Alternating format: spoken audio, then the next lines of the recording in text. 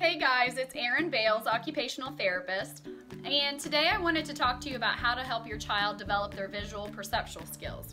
Now, visual perception basically means how your eyes, which is the vision part, helps your brain perceive or understand what it is that it's seeing. So, for example, we know that this is the letter A. Even if this letter A is turned like this, or turned like this, or if it's small, like this. That is our visual perceptual skills at work, our ability to understand what a shape or an image is, even though it may be bigger, smaller, flipped, upside down, or backwards. Now, these are important skills for things like learning letters and numbers, and it really comes into play when your child starts school and they start learning how to read and how to write.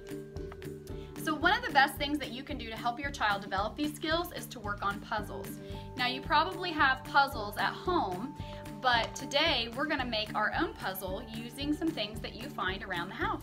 So to do this activity, we're going to need a couple things. First, you're going to want to find a cereal box or a snack container or some sort of a box that we can cut apart. So I found this great big Rice Krispies Treats box up in my cabinet, and you're also going to need a pair of scissors. So this is for the adult to do. This is not something that I would have the child do, because what you're going to do is cut this box, or cut the front of the box, into strips or squares or puzzle-like designs.